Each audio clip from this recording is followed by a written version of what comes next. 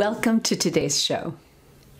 We harpists have so many things to worry about when we perform. We've got the notes, the strings, the fingering, the pedals, the levers, maybe a string breaking. Oh, so many things to worry about. And it may sound silly, but one of the things I used to worry about was getting the hiccups while I was performing. Now, adrenaline is a wonderful thing, and when adrenaline kicks in, the hiccups generally don't happen. So I never really experienced that. But I have experienced a different kind of hiccup in my performing, and I know that other harpists have experienced it too, and maybe you have. These are musical hiccups, the kinds of things that prevent your music from sounding smooth and continuous and even. It can be sort of something like an uneven fingering or tempo. It could be actually a disruption in the musical flow, where all of a sudden it doesn't sound like the music is supposed to be. Or it could just sound sort of insecure and unconfident. Now, all these things are a little bit amorphous, and they can be very hard to practice and to prepare for if you don't know how to do it. But they're all symptoms of a harpist who hasn't been practicing, at least properly, for flow, for continuity. And that's what we're talking about today. Exactly how to prepare your music so that it can flow confidently, smoothly, and musically. All of those things that you want your music to be. So in today's episode, we're going to talk about the 3 elements of musical flow and why they are so crucial to your performance. We'll talk about practice tweaks, easy things you can do that you're probably not doing, but that will help create that flow that you want. We'll talk about how to close the gap between where your music is right now, which might be in a state of hiccupness, and get it to that state of continuity where we want it to be. And I'll give you my system, a start to finish, step-by-step way to prepare your piece that will prepare it to flow, to be beautiful, and yes, to still be correct, because we want that too, right? And in addition, I will show you how to put that system into play, and I'll give you access to a resource that you can use to help you on that path. So let's talk about flow. Now, we've all heard people who stutter and stammer in their speech. It's very difficult to listen to, but you know it's even harder for them. And there are many people who have had this affliction and struggled valiantly, often with great success, to overcome it. Our President Joe Biden is one of them. You may not have known this, but he had a terrible stuttering problem as a child. In fact, when he was 12, he made a decision that he was going to have to do something about it. He wrote himself a letter. And the letter said this: "Dear Joe, you're only 12. Your stutter is debilitating. It embarrasses you, and the bullies are vicious." So he started to work on his stutter, and he credits his reading aloud of poetry to his success. He used to read Emerson and Yeats aloud. He says that there were a couple of nuns in his school that helped him learn how to speak with a cadence. And that rhythm, practiced through reading the poetry aloud, was what enabled him eventually to get over his stuttering problem. So while the hiccups that we may have in our harp playing are not nearly as critical an issue most of the time, they can seem pretty debilitating to us, and they can ruin music that we have practiced so hard to learn. So what causes those musical hiccups? What causes us to break the cadence, the flow, the continuity, the sense of inevitability from beginning to end of a piece that makes it sound so wonderful? Think about that for just a moment, that's what continuity is, that it projects a sense of inevitability of the music in a natural progression as you move through it. It's a sense of mastery and confidence that is projected. And it also is the illusion of music that allows the listener to be drawn in to this magical world that you create, even if it's only for a moment or two, right? You don't have to be a great harpist or playing a really impressive piece for this to happen. Any piece of music needs continuity, it needs flow. And the more you prepare for that, the more you will be able to engage your listener and to communicate with them, whether you feel like you have anything profound to say or not. So if that's continuity, and if we can agree that this is important, and that it is essentially the elimination of musical hiccups, let's talk for a moment about the three elements that go into that. They are absolutely the three biggest things that contribute to the flow of your piece. The first is the underlying continual pulse, right? Music happens over time. And most pieces of music, there are some exceptions, but most pieces of music have a beat, right? Maybe it's not a clap your hands to it kind of a beat, but that's a pretty good visualization, right? Imagine yourself listening to a band play a piece of music, and you're clapping along with it, and the rhythm is enlivening and it's bringing energy, and then all of a sudden there's a sudden break, like they miss a beat. Well, that is a hiccup, isn't it? And it sort of throws everybody for a loop, and the clapping goes kind of wonky. And the fact is that the performer, the band, whatever, has broken that underlying pulse. Now, sometimes composers use that as an effect, and it can be extremely arresting, which I think is an appropriate word. But it's useful as an effect. If that's not what's intended in the music, then we don't want to do that. We want that pulse to stay steady. Even through retards, accelerandos, all that sort of stuff, that underlying pulse needs to be there. So we'll talk a little bit later about how you can work to create that underlying pulse if that's a problem for you. And believe me, it goes beyond working with the metronome. The second element of flow, of continuity, is the sense of musical progression. That it's not just time that moves our music forward, the music itself moves forward. Melody has a direction. It takes us from one place, moves us through any number of changes and notes, and takes us to a conclusion. Harmony obviously does that. In fact, we call a series of chords a progression, right? But music moves on its own. And the sense of flow that you want for your music is dependent on your understanding and your ability to convey that sense of progression.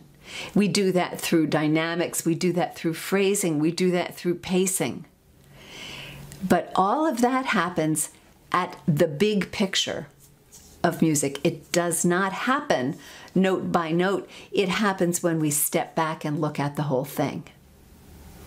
There's a context for it, and we'll be coming back to that word, believe me. And the third element of continuity is a seamless performance. Okay, I just heard, in my imagination, I heard everybody go, oh, well then, never mind.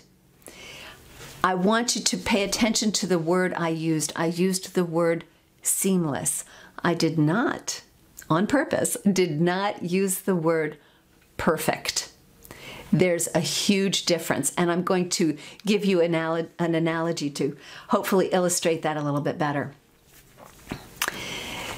There was a man I was listening to give a lecture, and he was talking about being asked to advise a writer who wanted to become a best-selling author. And he was speaking to her and you know, listening to her problems and her questions. And he said, well, so what's stopping you from being a best-selling author? And she said, well, it just takes me so long to write a book, and then I get there and then I want to change it and I want to da-da-da-da-da, and I have to rewrite, and so I just can't get my book done. And he said, well, you have a choice to make. Do you want to be a best-selling author or a best-writing author? There's a difference, isn't there? And let's think about that when it comes to our music too. We're not necessarily talking, well, we're not talking at all about something that's poor quality. But what we're talking about is a seamless performance rather than a perfect one. If you can give up the idea of playing perfectly and needing to play perfectly to have your music flow, you will be able to create a seamless performance that has the illusion, at least, of perfection. We've all heard a master performer give a wonderful performance only to find out later that they weren't pleased with it because there was this that they didn't do the way they wanted to, and this mistake and this, although we didn't hear the mistakes at all. That's because they were able to keep the seamlessness of their performance in spite of the imperfections. And if you're practicing for absolute correctness alone, then you're fixing mistakes that may not need to be fixed, but you may need to learn how to get over those mistakes. I know this is sounding familiar, but hopefully I can give you a new way to look at the idea of playing past your mistakes. So let's go back for a moment, start talking about that underlying pulse and what you can do to practice for it in a slightly different way, aimed at preventing the disruption of flow. Let's start with the idea of the underlying pulse. Now, yes, practicing with the metronome is an excellent idea. I am a true believer in the power of the metronome to help you not only keep a steady beat, but to help you learn to listen to more than just yourself, which is a very useful skill and a subject for a different episode for sure. The metronome is a great start. But let's talk about some of the places in your music that might trip you up, where you might be sabotaging the continual steady nature of the pulse. One of the biggest issues that I have found with harp students is that they stop at the bar lines. The bar lines are like this visual wall, or they can be. Now, they're there for a very important purpose. They're there to help mark the beginning of each repetition of the meter, right? If you're in 4/4, those bar lines show up every 4 beats so that you know where the first beats are. They're a visual aid to help you identify where the metric pulse is. But they can also serve as a wall where you forget to look beyond those, forget to hear beyond those, forget to think about what comes next. So if bar lines are one of those places where you seem to stop and correct, or stop and redo, or stop by accident when you don't even really know why, then do remember to practice across those bar lines on purpose. Don't practice 2 measures, practice 2.5 measures. Practice starting a half a beat before a measure starts and ending your section that you're practicing on half a measure after your section ends, so that you get used to playing across those bar lines. A similar problem is playing across the transition from one line of music to the next one, right? It can take a moment for your eye to go down and over. So be sure that you're reading ahead. Practice those transitions as well. A bar or two at the end of one line, going seamlessly to the first bar or two of the next line. So you're practicing across those transitions. Transitions need to be invisible. That's part of flow, part of maintaining the pulse. Of course, if you're speeding up or slowing down without knowing it, the metronome is an excellent way to help you correct that.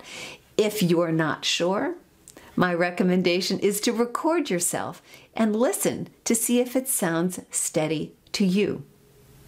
We'll talk more about how to sort of diagnose those issues in a little bit.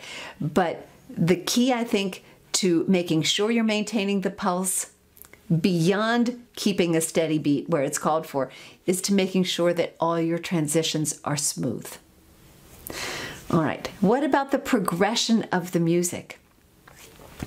I think that the musical progression of the piece is something that is partly written into the music and partly something you decide. So in the very first days of looking at a new piece of music, think carefully about what you think the piece is going to sound like, what mood it will have, what the eventual tempo needs to be, not in terms of a metronome marking, but in terms of a pace, right? I mean, a minuet, for instance, could be a very stately, powdered wig and candlelight kind of minuet.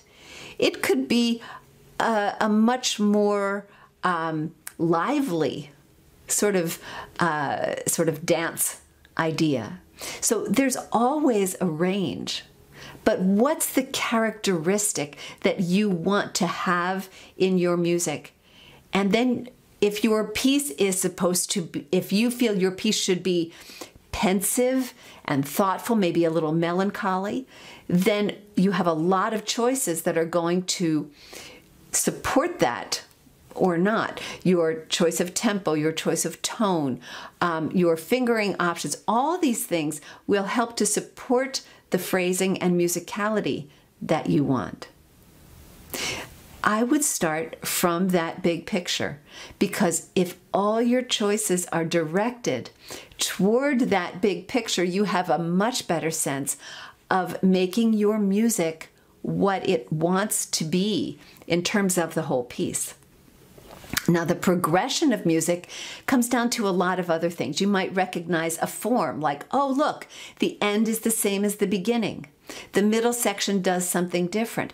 So use those as clues to help you choose dynamics, or to remind you of dynamics that the composer may have written in for you. So pay attention to what clues the composer has given you, and then extrapolate from those, or, add your own, interpret the music. I think that we often are afraid to interpret because we think we don't know enough. But, you don't have to be a master musician and theoretician and everything else to interpret music. Every time you play music, you are interpreting it. So don't be afraid to let it mean what you think it means, or to imbue your own sense of meaning into it. That will give the music progression and will give the music flow all by itself. So this has a lot to do with your idea of the music, as well as the dynamics and the phrasing and the pacing that you use to bring into that. So start with your idea, then do pay attention to the dynamics. Do some experimentation if you like. But remember that the dynamics, the pacing, the phrasing, they're not things you add on later. They're things that are baked into the music and that you should be including in your practice from the very start. Then the third element of flow, that seamless performance. This is the hard one. I think that most musicians practice to eliminate mistakes. When we do that, we become focused on those mistakes. When we focus on them in our practice, well, all right, we need to focus on them. Let me change that a little bit. When we focus too much on them in our practice, we draw our attention to them habitually. And if our attention is drawn to them in our practice, our attention will be drawn to them in our performance. And frankly, that is going against what we need in a performance. We don't want our attention to be on our mistakes. We want our attention to be on what comes next. And we don't want our audience's attention to be drawn to that mistake either. But if that's what we're thinking about, I guarantee you that's what the audience will notice as well. So practicing in a way that allows you to play past that mistake, to ignore it, is really critical. Remember that every time you stop to fix a mistake in your practice, you're playing along, you make a mistake, stop, fix it, and then continue playing. You've practiced in a mistake. You haven't fixed what was wrong. You've practiced stopping and then replaying it, which is not going to lead you to a good performance. It's going to create entirely the wrong habit. So how do you balance fixing mistakes and playing past them? One of the best ways to do this is to be sure that you have separate parts of your practice, that for part of your practice time, you are playing through your piece beginning to end, playing past the mistakes, not stopping for them, then going back and fixing them separately. If you're really worried that you're going to not get everything right, then record yourself and then take notes and go back and fix it that way. It's not a bad thing to do, especially on sort of a weekly or every other week kind of basis, just to give yourself a really good reality check, sort of be your own teacher. You can do that. But you do have to spend some of your practice time playing past those mistakes. If you don't do it in your practice, you won't do it in your performance. And seamless performance is what we really need more than anything else to preserve that flow, to project continuity, to project that sense of inevitability and that sense of confidence and mastery. Let's talk about a system that you can use for that. I have a step-by-step approach that I like to encourage my students to use when they start a new piece. For many people who do this for the first time, they find it uncomfortable.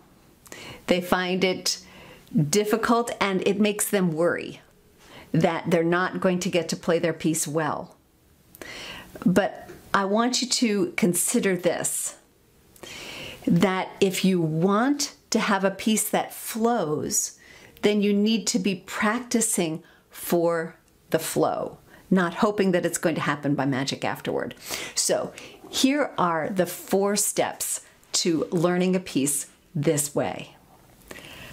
With a new piece that you approach, I like to start by playing it front to back, playing the whole thing and playing it hands together. Now this usually means that it's going to be quite slow. It may take me, on that first reading especially, a really long time to get through it. because you're going to have to stop and start. You're going to have to make some adjustments. You're going to have to figure things out. But if you get all the way through the piece, the first time you look at it, you will not need to ever fear what's coming next, right? You're not learning the first line and then learning the next line and wondering what's going to happen when you get to the last line. You will know the whole thing. You'll have that bird's eye view. Granted, it may not be a great read through, but there won't be anything that you haven't seen. You'll know what's coming up next.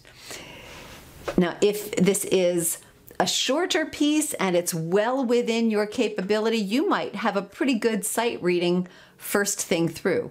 If this is a very long piece and it's very difficult for you, it's going to take a longer time to read it through and it's going to be more challenging. But it's going to be of tremendous benefit to you. And please do just as much as you can hands together, because there are things you find out hands together that you don't find out hands separately. So let's figure this out now. All right? So read through the whole thing. Get that big picture. Make some musical first decisions about it. You can change your mind later, but what do you think the piece is going to be? Then see what parts of it are easy to play. Some of it will be. See what parts of it are harder. Make a plan of attack, a learning plan. Where do you want to start? What's going to be most important? You might have parts of the piece that you can just about play right now. So don't put too much practice time in on those. You can play through those parts. Let's start some practice at some of the harder sections. But however you choose to do it, your first mission with the piece is to just go over it. Don't worry too much about fixing it. Don't worry at all about fixing anything. Let's figure out what's on the page. Read the whole thing down, hands together. Start from the music. Start from that big picture. I know that's not where you want to start. You're ready to dig in, hands separately and stuff, right? Resist the urge. We'll get there. So that's step one, the big picture. Step two, this is where the flow comes in. We're going to sort of bring in a little bit of the technical work, but in a way where it helps support your musical vision. So start working on your piece in larger sections, like, the first page and the last page and the middle page, kind of big sections, and in smaller sections as well, sections of 4 bars or 8 bars. But don't take it apart measure by measure. Don't get into the details. Start playing through those sections. Play them under tempo, play them as close to tempo as you can get. The idea here is to not completely let go of the musical idea, but to see what we can get up to that musical idea as quickly as possible. You'll do mostly hands together work, some hands separately when you need it, but the idea here is to keep working at the bigger picture. Step 3 is where we get to dig into the details. And this is where you'll find the stuff that still doesn't work. You may be surprised in that stuff that you've done, the work you've done through those first 2 steps, actually bears some fruit. And you think, wow, okay, there's stuff in here I really don't have to practice and take apart and drill very hard, because it actually isn't so difficult, having spent a little bit of time working on it. So the details that you have to dig into are much fewer. And so that third stage is where we really dig in and get all that stuff worked out. Make sure that all the notes and the fingering are right. Get done with the little stuff that we haven't been able to clean up just from the broader brush work. But I don't want you to get stuck there, because part of the work you should still be doing is making sure that the detail work that you're doing is still serving the musical vision. We never want to lose sight of that. And step 4 is all about rebuilding into that musical vision. I call this insurance. We're going to play the whole thing, play these big sections, play the small sections, make sure that all those details are in place and that we're putting the piece together, back together the way we envisioned it in the first step. How long does this process take? It doesn't need to take very long. A piece that that is sort of at your level, that you're pretty comfortable with, you could get through this in just a couple of weeks. A very long, very difficult piece is going to take you longer. And you may spend much more time in that detail stage, right? Cleaning stuff up. But it doesn't matter how difficult the piece is. I urge you to start with step 1.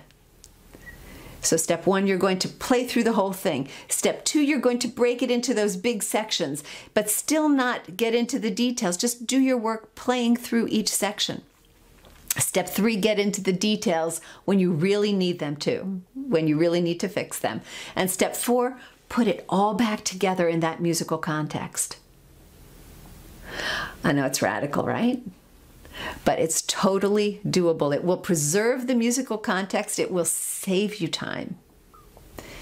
So let's talk for just a moment, recap, and see how you might start this process for yourself. Now you'll remember we talked about the 3 elements of flow: preserving the underlying pulse, preserving the musical progression, interpreting the musical progression, and creating a seamless performance. Not a perfect performance, but a seamless performance. That's what makes your music flow. And we talked about how this has to do with the context, with the big picture. Not with the nitty-gritty, not with the details. This is all about the big picture. I'd like you to consider this. If you don't remember that that musical big picture is where you want to go, then you won't practice for that. And if you don't practice for that, it won't happen. So that's why I urge you to work through, if you can, a piece with those 4 steps that I talked about. Start with the big picture, play it through. Play everything you can, practice as little as you need to. Practice only what you need to, and play everything that you can. So there's step 1. Step 2, think about the bigger sections of the piece. Work in big sections and smaller sections, but stay out of those details, stay out of the weeds as long as you can. Once again, we're playing as much as you can, practicing only what you must. Step 3, this is the what you must. We're going to practice those details, fix everything that hasn't fixed itself. Step 4, get back to the big picture. Get back to that 30,000-foot view.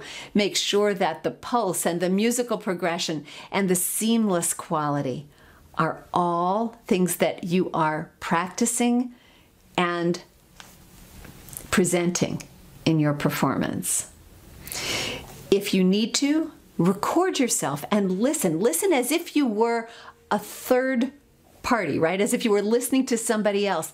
Do you hear the pulse constant, unaltered, nice and even and steady all the way through? Can you sense the music beginning to end? And does the performance sound seamless? It's difficult to be an objective listener. The one question that you have to be, or the one thing to be careful of, it's not really a question, don't start noting the mistakes. Just evaluate your recording in terms of those 3 elements of flow. Remember, the wrong notes don't count here if the flow is continuous. Okay? If you would like a more organized way to work through those 4 steps, I do have a course that walks you through those. It's called 30 Days to Done. You will find it in the links below in our show notes for this episode. You'll find it on the Harp Mastery website.